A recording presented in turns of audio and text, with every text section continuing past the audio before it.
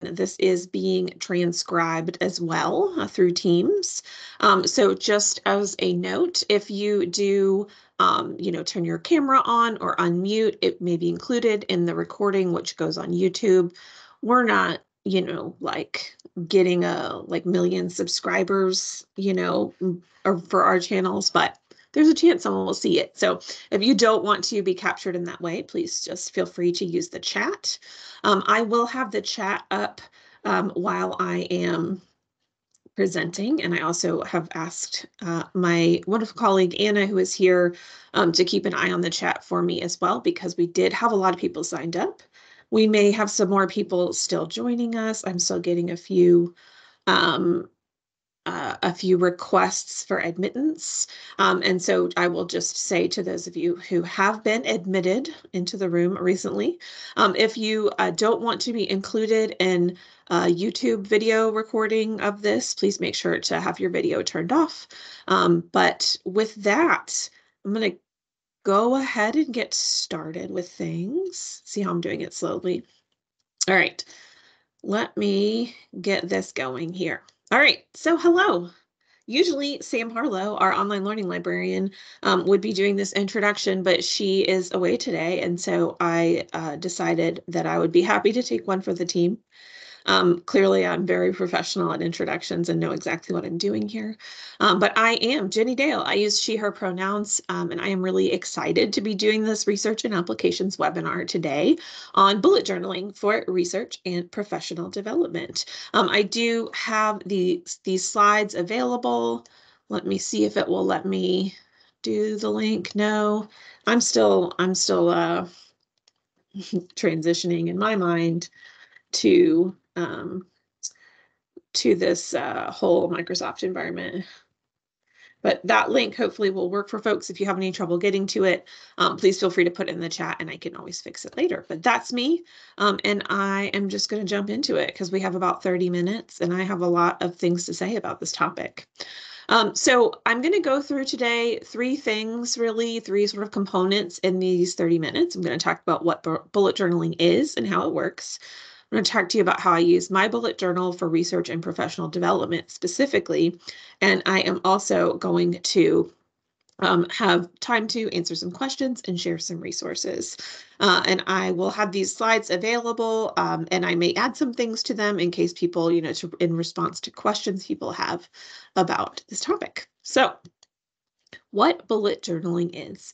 And actually for this part, I'm going to show you a video because it is a video from the creator of the bullet journal method. And I certainly can't say it better than he can. So I'm going to play this short video. I do have sound set up so that it should work, but once it starts playing, if someone can let me know that if you can hear just in the chat or something, that would be super.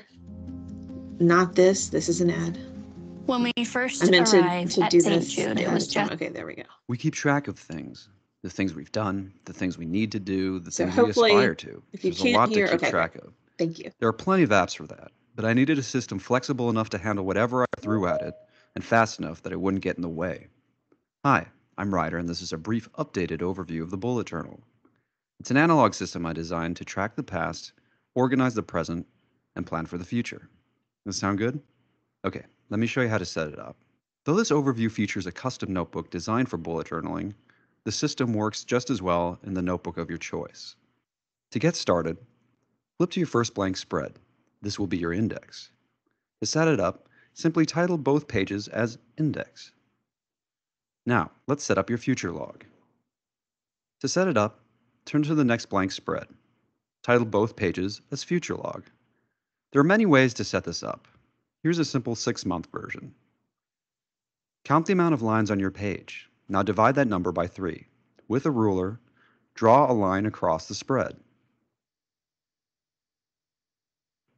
Add the months to each box.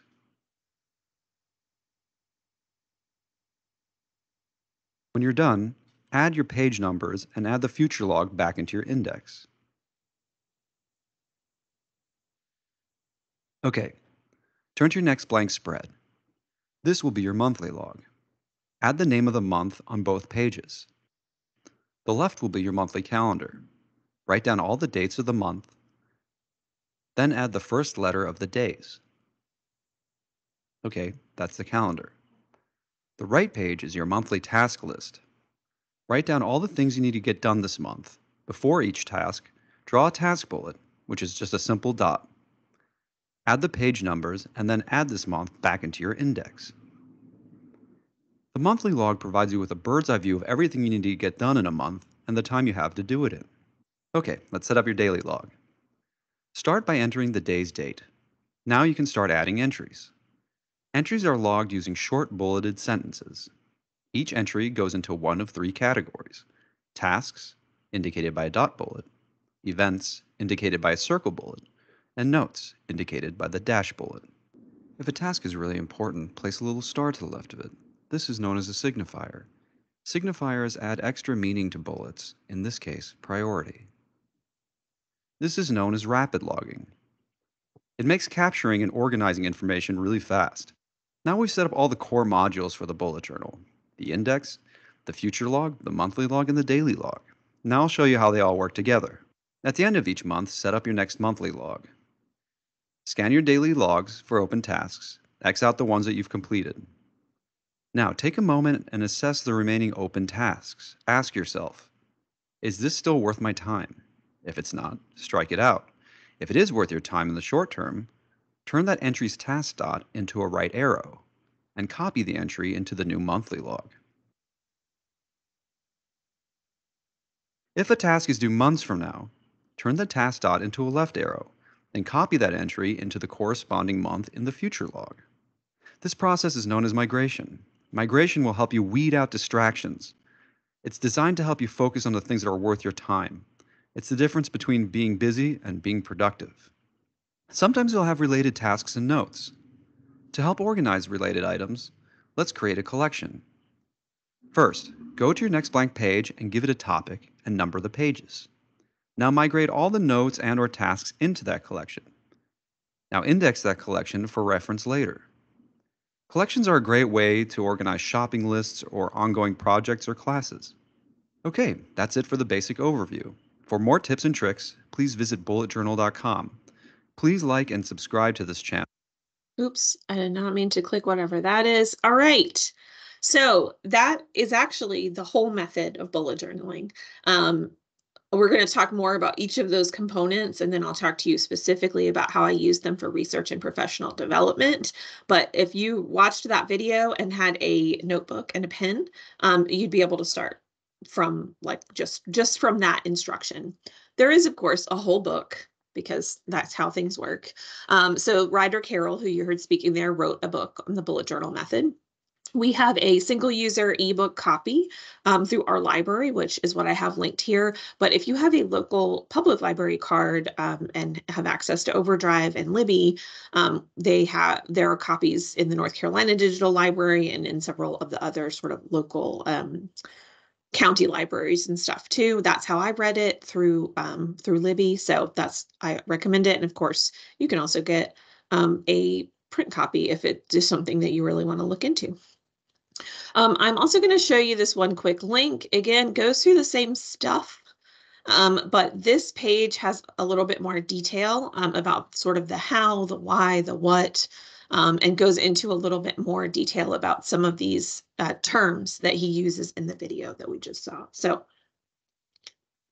there's no shortage of resources out there about bullet journaling. Okay, so that's kind of the what. What you need to get started, and I cannot stress this enough, because if you do start Googling stuff or going on social media and looking at bullet journaling content, it'll be like all kinds of beautiful artistic spreads and gorgeous things. All you need is a notebook and something to write with. That's really it. You'll see in some of the images I have for mine, sometimes I do I add a little bit of color, I do a little bit of doodling, but for my work bullet journal, which is where I have integrated all of my research and professional development content, it's really just pen, paper, and sometimes some markers. For my personal bullet journal, which I keep separate, I handle it a little bit differently, but really all you need is a notebook and a pen or pencil. So these are terms that he went over in that video, but I wanted to just give you a little additional context as we go into my system. So logging is the term that can be used for adding information to your bullet journal. He talked about rapid logging, which is where you keep things really short and concise, particularly when it relates to tasks or quick notes that you might be taking. So in his video, you may have noticed that, everything was in kind of a shorthand, just quick notes. That's rapid logging. I also take long form notes within my bullet journal, meeting notes and things like that. So I think of it as logging more generally. Not everything I put in there is just a quick note. I have some longer form notes within mine. The bullets are the indicators that are used to differentiate between tasks, events, notes, and even other things. The original book has a specific set of bullets, which is what he shared in the video, just a dot, an open circle for an event, or a dot for a task, open circle for an event, and then a dash for notes. You can do whatever you want. As long as it makes sense to you, you're the only person who needs to be able to make sense of it. It's yours. It's not, something that anyone else needs to be able to necessarily pick up and understand. It's your journal. So signifiers, he gave the example of a little asterisk there, can be used to add meaning to bullets. This is something I rely on very heavily when it comes to my research and professional development content, which you'll see when I go into some examples. Migration is that process of moving tasks, events, and notes to another collection. This is really core to the bullet journaling method. And I think that there are reflective reasons for that, which he kind of addressed a little bit in that video. It helps you reflect on, do I need to keep moving this task forward? For me, it's also something that helps me actually stop avoiding tasks that maybe I don't necessarily want to do, but really need to do. Because if I'm writing something one day and having to migrate it to the next day and the next and the next, I get annoyed. And then I usually either decide if it's something that I don't have to do, maybe I just, put a pin in it. Or if it's something I really do need to do and I'm tired of writing it down, then I just do it so that I don't have to keep doing that. Collections are pages in your bullet journal that are connected by topic or function. He shared a couple in that video. One was like a TBR, like books to read, and one was a shopping list, and that they can be anything. So the core collections, and he showed this in his little sample setup there, the index, this threw me off because I think of an index as being at the end of a book. So I think of this as really more like a table of contents because it's at the beginning. But this, if you take sort of one thing away from the bullet journaling method and you're someone who does a lot of analog note taking, take the index because it's really helpful for helping you find things that you might need within a journal or a notebook. The future log is that collection for keeping track of future tasks. In the original method, as I have here in that next bullet, the month, you're only setting up 1 month at a time.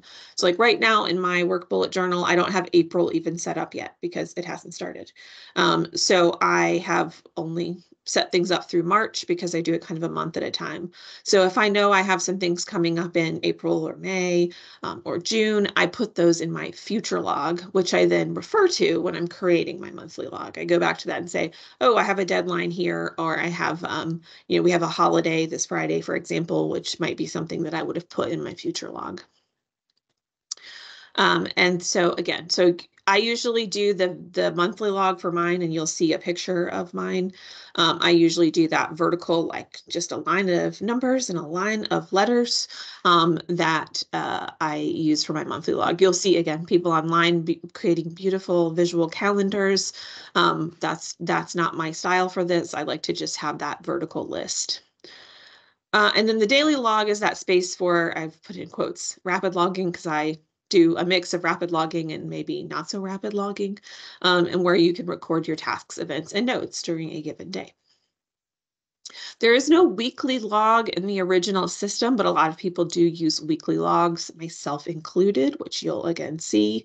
But I would highly encourage, if you are interested in this, the bulletjournal.com, their website has a ton of free content that you can use to help you get a sense of how people are adapting this, because it's a pretty simple method, but it's pretty much infinitely customizable to whatever you need it to be.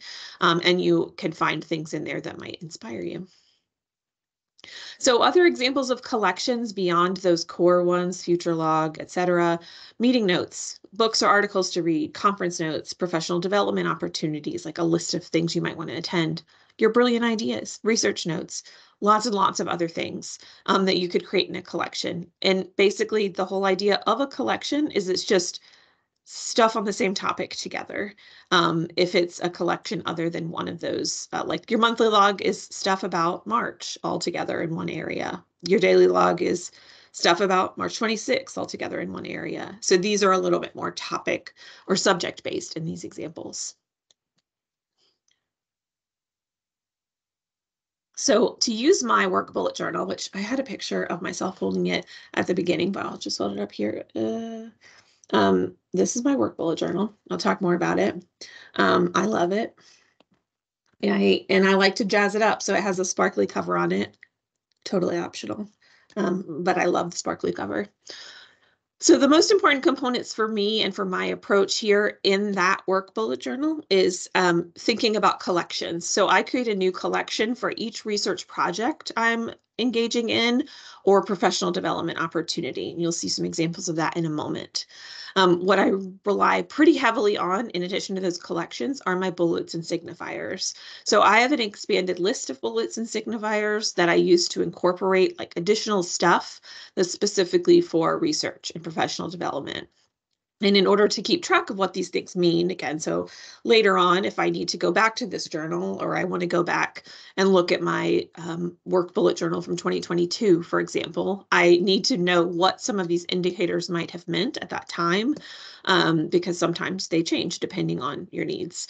So I just always keep a key in the front of each journal that I have. And I do have a picture of mine, which I'll show you momentarily. And then finally, this is like a little bit advanced level bullet journaling, but threading. Threading helps connect non-consecutive pages. So one of the things, he didn't really highlight it too much in that video, but one of the sort of tenets of the bullet journaling method is that when you are creating a collection, you go to the next available page in your journal. So you're not necessarily holding like a chunk of pages together for a project because you're not, we're not very good most of the time at actually anticipating how many pages we would need or how much time we would need for something. So the idea is that, you get to the end of one page and you go to whatever the next available page is. So things can be out of order, which I know might not make sense for some folks. And of course, you can do it however you want. Like I said, totally customizable. But for me, I use threading because often I'm going to work on something for a little while one day, and then it might be a couple weeks until I come back to it. And I'll show you what this looks like in my journal. So we're getting ready to go on a look through my journal, which is not as fancy as some of the stock images from PowerPoint that I have been showing you today. So just to make you aware, that's the image quality may not be quite as high. But I have integrated research and professional development content into my regular work journal, which is the same place where I put all my daily tasks and events and so forth. And so it's integrated, but you can also have a separate journal if you're doing a big research project, maybe, or you just want to keep it separate from some of your other stuff. Or maybe you are taking a big professional development course or program and you want to be able to put that all together in one spot. You can do it however you want. That's the beauty of it. But here's mine. So this is my key. And I keep mine on a sticky note, which is not like canonical to the bullet journal method, but almost nothing is. I have it on a sticky note because I like to be able to grab it, change it if I need to, like, let's say I overhaul my system, I might want to change it up here, or I might need to be able to add things.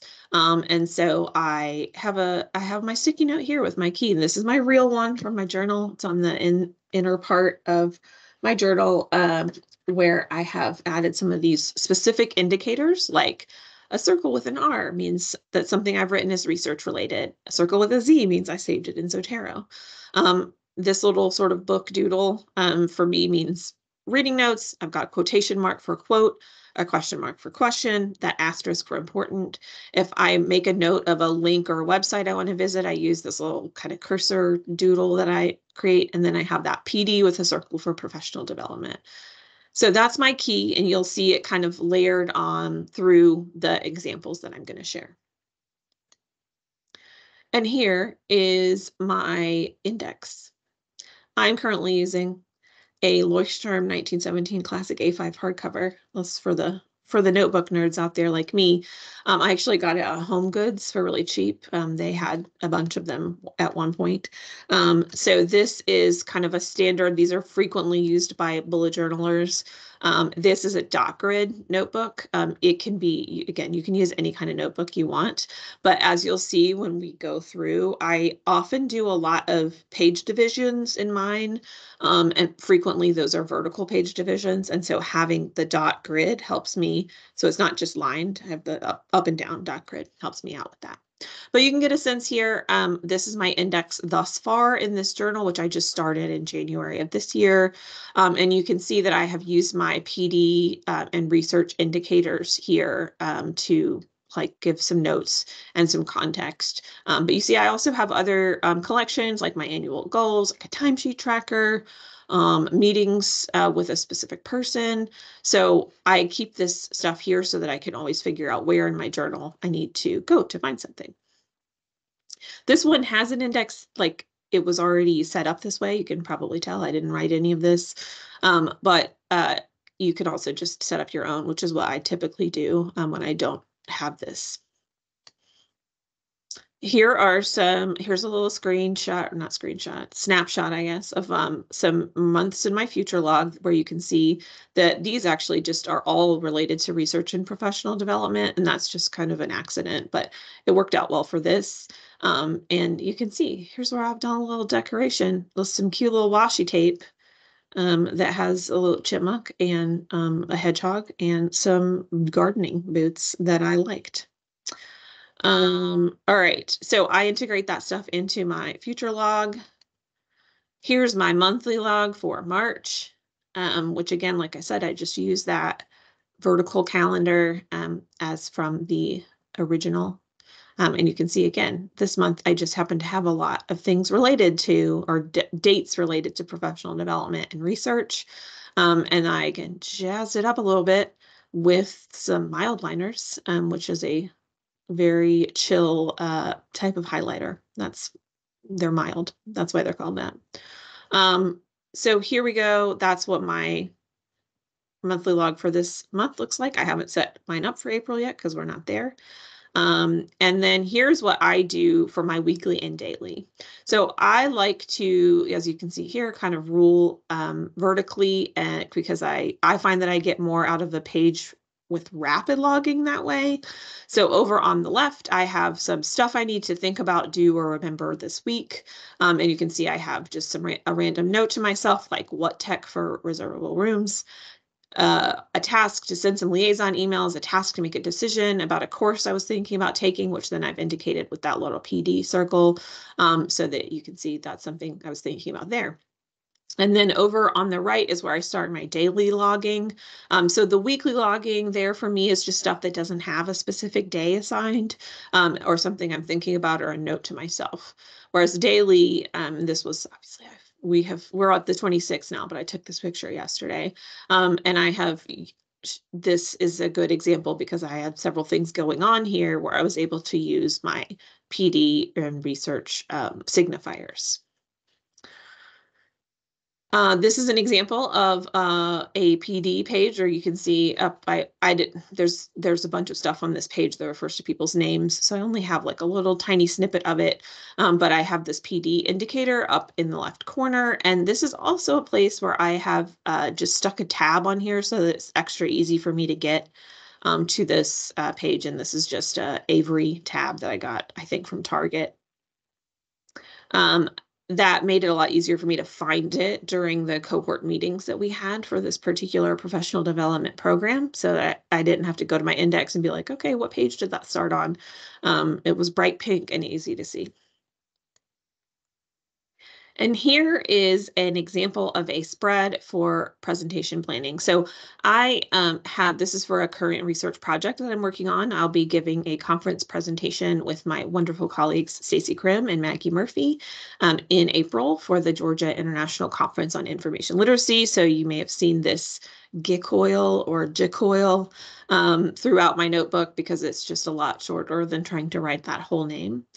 So here is one kind of spread of my planning for this. And I know you won't be able to see it well, but I will make sure everybody again has the link to these slides. So if you want to go in and see more about what my signifiers and bullets look like, but here is a little bit more detailed example, thanks to my colleague Brown Biggers for helping me kind of visualize this, but I have my key here for reference so that you can see on this example page here where I'm using some of these signifiers and bullet points. And I also, this is where I use threading. So this is tiny. You probably can't see it, but we do have way down here in the bottom right, next to the pre-numbered 47, which came with this particular one comes numbered. Most of my journals that I have don't come with page numbers. So I just go, take a few minutes and add them in throughout a journal. But this one has a slash and then 52, which indicates that to continue these notes, I need to go to page 52. Because you can kind of see the weight of the Leuchtturm paper is, you can kind of see ghosting from the back, and that doesn't bother me. If that's something that bothers you, I can recommend a paper with a higher paper weight or a journal with a higher paper weight so that you don't see that stuff. But I kind of like it. It feels lived in.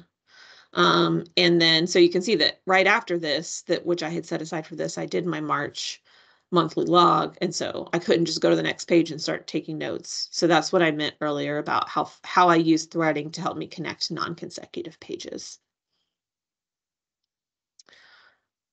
And that's it. That's how I use my system for research and professional development. And I would be delighted to answer any questions that you have now. And I would also be delighted to take questions later by email. I'll put my email in the chat here. Oh, and I missed that chat earlier, but I see that someone has confirmed that this paper for the Leuchtturm is fountain pen friendly. That is important to many. I'm a gel pen enthusiast, so that's mostly what I use, and fine liners like drawing pens, but you figure out what you like. So does anyone have any questions for me at this point? Yeah, the ghosting isn't too terrible. I agree. Okay, hold on. Well, no, here, what I'll do. I'm gonna put this up on the screen while I'm answering some of these questions. So I see a question here. What are the challenges you found getting started? I got really wrapped up in what I was, so let me answer this in a couple ways. I tried bullet journaling several times. So I had first heard about it in 2013, so over 10 years ago. I tried it a couple of times. I just wasn't keeping up with it. But in 2021, that's when it was YouTube. I was watching YouTube stuff, and there was a bullet journal thing. I was like, I better try this again. And for some reason, this time it stuck. And I think one of the things that is really important is figuring out how your analog system integrates with your digital system, because we have Outlook, we have, all these other tools. And then we also, can have a notebook, and you can go back and forth. But for me, I had to figure that out for myself, how that might work for me. So, but the other big thing that I struggled with when I got back into it, and again, I've been doing it consistently for about 3 years total now, was seeing all the beautiful, intricate things that people were creating online and being like, oh, time for that. I can't, draw out a habit tracker that looks like a control board for a computer or whatever. Like, people do all kinds of cool but very time intensive stuff. So what really helped me was actually just going back to the original book and being like, oh, okay, I can do the basics and then I can add things on. And like I said, in my personal bullet journal, which I use for some like productivity to do stuff, but a lot just for like memory keeping of like, what was I doing on this day? Like what was I watching? What was I eating? That kind of stuff that just kind of helps me just remember things in my personal life as well. And then the pen of choice, Melody, what a great question. I have a bunch. I really like Energel pens from Pentel.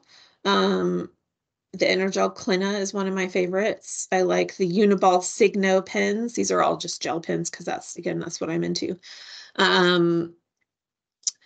I recently got some Muji gel pens that I had seen a bunch online, and I was like, they can't be that good, but they're actually really nice. They write really smoothly, and I spend a lot of time now like handwriting in these journals, so the experience matters.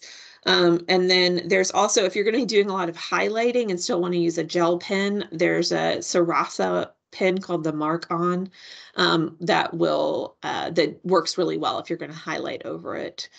Usually if I'm going to highlight, which is for me mostly just like, so you can kind of see like a highlight like the day or the heading, then I usually write that first in a fine liner. And right now I'm using Pigma microns are my favorite of those. And then, okay, so we've got some suggestions for, these are, TWSBI and Kaweco. I never know how to say it. People say it differently on the internet, but our fountain pens, there is a great store in Chapel Hill for folks who love fountain pens and other pens called Crazy Allen's that had closed and then reopened under new management. I just learned that recently, but there are lots of places to get great pens. Yes, Amy, I just learned this recently. Oh, Kathleen, I was going to use an arc system note for this. The pages are easily repositioned. I highly recommend systems like that because again, it's like about whatever works for you. And if whatever works for you is being able to take a chunk out and be able to put a chunk in, that's awesome. Because that just means you're going to be using it more and you're going to be using it likely. If you're not familiar with the ARC system, it's also sometimes called disc bound planners. Some people use ring bound planners, things like that. I see that, like, again, to me, it's like whatever you're into. And I like a bound planner, but I see a lot of benefits for using the things where you can take things in and out. Hope, yes. The Tombow brush pens do work really well as highlighters. I agree. I don't think I ended up showing any pages in my pictures, but I used Tombows for, like, let's see. I don't know if you can. No, I'm so bad at this. This just says work. This is like my opening page on this. But I use Tombows for that because I love them. They're really good water-based markers. I have a couple of resources here in addition to the bullet journal website, which again, there's like a ton of free good stuff. The book, I think if you're like, yeah, I want to like spend some time thinking about this. The book goes into a lot more detail about the sort of mindfulness element of it. And one of the things I didn't say is that something I like about the bullet journal method as a productivity system is that it is not about like, go, do more, make more, spend more time doing things, get it all done. It's really about like helping you think about what do you have to do? How can you do it? How can you prioritize it? And then again, there's like a lot of reflection and mindfulness in there that works well for me. And then I have a couple of links to some, this is just like a blog page. And then I have a few links to some YouTube videos that I find useful. People on YouTube and Instagram, the people who are doing a lot of really content that I found really helpful for like thinking through my research system are PhD students because they're usually balancing a lot of different things and they do a great job of kind of tracking that and showing and sharing. So you can actually just go to YouTube and search like research bullet journal or something, and you will likely be able to find some of these things that I have added here, but also some stuff that I may not have added here. Any other questions? Thank you. I appreciate that. Yeah, it took me a little time to kind of find it, but I find the freedom of like a page that I write on also. I didn't have any good examples in this journal, but in my last bullet journal, like I had a bunch of pages that had like mind maps and stuff where I was just trying to brainstorm and that doesn't work well for me digitally. So being able to do it on paper was helpful. Yes. Okay. Yes. Great question. First off, I'm glad it's really new to you. One thing I just thought about that I'll add here, is that I did do an internal presentation in the libraries last year about like bullet journaling generally, and I'll link my slides to that in here too if you want to get some more. I think it was like bullet journaling 101 or something. And Sam should be in touch in the next few days to share out this recording. But I do have these slides available. Let me put the link back in here. I have a little Go link. And I didn't address this because I feel weird saying it. But a lot of people call bullet journaling Bujo for short. And I don't know, something about that sounds weird from me, but that's why that's the Go link for this. Well, thank you all so much for joining. I'm delighted to have you here. If you have questions or just want to talk to me about bullet journaling or planning or notebooks or pens, please reach out to me at any time. Once again, I'll put my email address in here, and I would love to hear from you. But keep an eye on your email for a link to the recording and stuff from Sam. All right. Thanks, everyone. I hope everyone has a great day. Bye.